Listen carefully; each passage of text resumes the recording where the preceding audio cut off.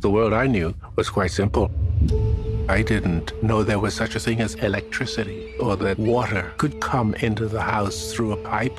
I never thought about what I looked like. I didn't know what a mirror was. When you grow up in a community where everything you know is powerful and good and it's Black, there's no concept of race that defines Sidney Poitier. I left the Bahamas with this sense of myself. And from the time I got off the boat, America began to say to me, "You're not who you think you are." I'm a black man in a white. There was a habit in Hollywood of utilizing Blacks in the most disrespectful ways. And I said, I cannot play that. I don't think Sidney ever played a subservient part. Never bucked his eyes, never ducked his head. They call me Mr. Tibbs. I'm a black man in a white world. I'm a black man in a white world.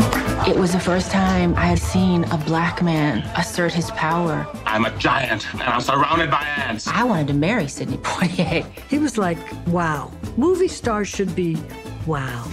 Biggest box office draw, Black man, 1967-68. And the whole country is spiraling around him.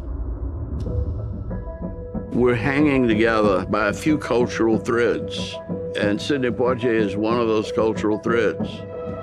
The winner is Sidney Poitier.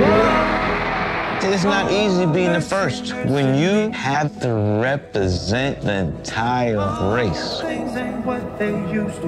He had big shoulders. He was given big shoulders, but he had to carry a lot of weight. If there were equality of opportunity in this business, there'd be 15 Sidney Poitiers and 10 or 12 Belafontes. But there is not. The other way around. Watch it, watch it, watch it.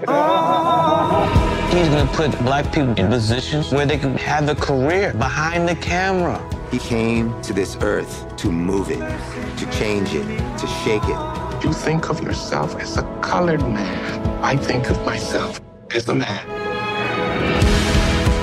That's the summary of him. I love him so much. My life has had more than a few wonderful, indescribable turns.